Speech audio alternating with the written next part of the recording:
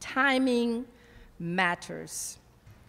Have you ever experienced a nagging feeling or heard that voice in your head, both sparkling a feeling of something you need to do, a feeling of urgency, but you just don't know what it is, and you can't put it out of your mind? However, sooner or later, it resonates with you, and it may boil down to perhaps a phone call to someone you haven't spoken to in a long time, a visit to the hospital to see a sick friend, or perhaps you have a sense that there is someone in need of your help. Maybe it's just a matter of listening, or maybe someone needs a prayer or a hand to cling to in time of trouble, or the comfort of the loss of a loved one. Have you ever thought about where this sense of urgency is coming from? I know most of us have experienced it. Most of the time, it just comes out of nowhere, or so it seems. But it's not by happenstance. Whether or not we respond to it is interconnected with our self-awareness of who we are and whose we are, that we have a power source that leads and directs us. The voice within that says, get up, get moving. You got something to do. Someone out there needs you. Go. The thing is, we let self pop up, get in the way, and we push that feeling, that voice, that sense of urgency aside and don't allow it to surface, to reveal the nature of the nagging, the tugging, and then lo and behold, we find ourselves saying, I wish, I should have, why didn't I? I should have listened to what most people would probably label as their instinct or intuition, and now it's too late. I can recall feeling such regret over the years. I will never forget a nun telling me, after I'm whining about how I often I'm redirected off my chosen path, and you know, that's not where I want to go. That's not what I want to do. I have something else in mind. And she said, if I don't follow the path chosen for me, someone out there miss their blessings. Let me say it again. If you don't follow the chosen path, someone out there will miss their blessings because they are waiting just for me at that time, she told me, or they are waiting just for you. And most likely, I won't even realize, or you won't even realize that you've touched someone in a special way. In other words, for me, what I believe she was telling me, it would be my fault if I put myself, my wants, my desires, my busyness first and not go, not do, not respond to that voice within. Timing matters. Suppose in today's text, Philip had disregarded the voice of the angel from God that told him what to do. he would have missed an opportunity to mentor, to interpret that which resulted in a life-changing experience. Timing mattered. At noon, not half past, not 4 o'clock, not 6 o'clock. At noon, take this road, not that road, not over there. Take this road. So Philip did what he was told to do, not knowing what this was all about. And you know what happened? He encountered an Ethiopian man, a man of color, an African man, a foreigner, a dignitary, an official, a eunuch responsible for the queen's entire treasure, an educated man. Yet, this educated man with all this responsibility needed help in interpreting the scripture. I think sometimes we think we know it all. And so we don't ask for help. If it's something that we don't understand and we just don't want to, step out because we don't want nobody to know that we don't know. So we kind of interpret things ourselves, and when we do that, you know what happens? We're interpreting it the wrong way.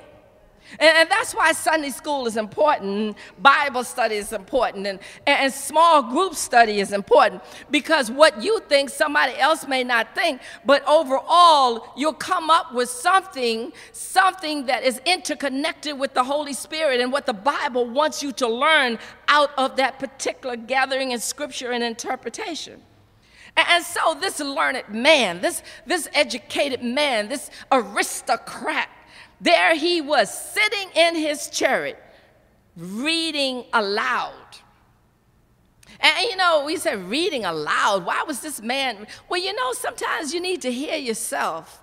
You need to read aloud. And if you read aloud, you're going to keep your own attention. Your mind is not going to be wandering all over here, wandering all over there. Reading aloud is still good at our age. We read aloud to young children. I read aloud to my granddaughter. My granddaughter reads aloud to me. And so we're focused. So here he was reading aloud. And I think he was reading aloud because he was really trying to get what he was reading. But Philip was right on time. And the voice spoke to Philip again, telling him to go over to the chariot. Go over to the chariot. Don't stop, tie your shoes. Don't fix your hair. Don't brush your beard. Don't put your earrings and make sure everything. Just go. Go like you are. Go now. Go over to the chariot. He was in the right place at the right time because he listened to the voice within and did what he was told to do. Timing matters, church. There is a song, and I'm getting ready to finish because this is simple. There is a song that was famous in the movie Color Purple. I don't know how many of you all have seen Color Purple. Have you seen Color Purple? Well, there's a song, and it says, God is trying to tell you something. God is trying to tell you something. In this story, this young lady had been all over the place, done everything that she needed to do. Her father was a preacher man. He was a preacher. He turned his back on his daughter because she was out there in the world. And she was out there for a very long time. But whoa, one of these days, see, you can't get away from God. You can't get away from God. Oh, one of that, she heard the voice. The voice. God is trying to tell you something. God is trying to tell you something. Church, when God is trying to tell you something, listen. If you don't know what God wants you to do, just say, speak, Lord. Speak to me. You got that nagging feeling? Lord, speak to me. Speak to me. You can't sleep at night? Lord, speak to me. Speak, Lord. Don't wait. Don't put it off. Timing matters. It may be too late. Somebody needs you. And you know, I told my husband, I said, my ex-father-in-law, whom I had still called daddy, I said, something is telling me I need to go to see him. My husband said, okay, let's get in the car, let's ride, and let's go. And I saw daddy, and he had one of his legs, you know, amputated. And then his other foot was kind of messed up. It was also gangrene. And Dad said, he said, Maxine, I'm not like I used to be. And I said, that's okay, Daddy. You know, and we stood there and we had a long, because nothing was wrong with his mind. But my mind, that nagging feeling, said, go see Daddy. Go see him. And then 2 weeks later, Daddy was gone. But I was okay. You know why? Because I responded to what that inner voice said to me. And so doesn't necessarily have to be death. I'm not saying that. But I responded to that inner voice. So I had no problem when I arrived at the funeral and participated in the funeral, because I had done what God had told me to do. And that's what you got to do, church. You don't be the cause of someone missing out on their blessing. And I know it was a blessing, and I'm going to say it was a blessing to Daddy to see me, because he was always very proud of me, even though I was his daughter-in-law. He was proud of me. So it was a blessing for him. I brightened up his day. And I can say that because I saw the smile on his face. But had I not gone, oh, praise God, if I had not gone, then I would have been crying and carrying on at the funeral like, I did something, oh, I'm so sorry. But I was all right, because that's what we do, you know. We fall over the casket, we do all that when we don't do the things that we're supposed to, but that's another story.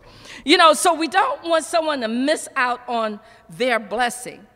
And you don't want to miss out on your blessing, because it goes both ways, church. Timing matters when God's trying to tell you something. When the Holy Spirit speaks, listen, go. You never know. You just may make someone's day. You know, you made my day. You made my day. And that's all somebody needs sometimes. It's just, wow, you made my day.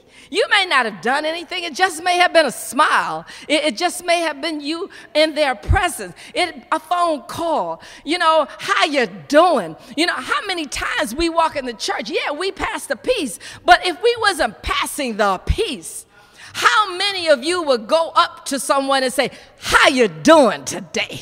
Are you all right? Were you blessed this week? You know, how many of us would do that? You know, I think they put that United Methodist thing in there because passing the peace, because we know how we are sometimes. We would just come in and go out.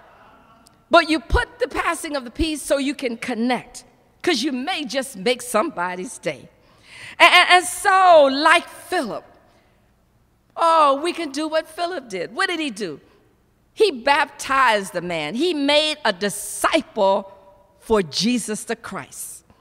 Timing matters, church. Timing matters. Turn to your neighbor and say, timing matters. I can't hear you.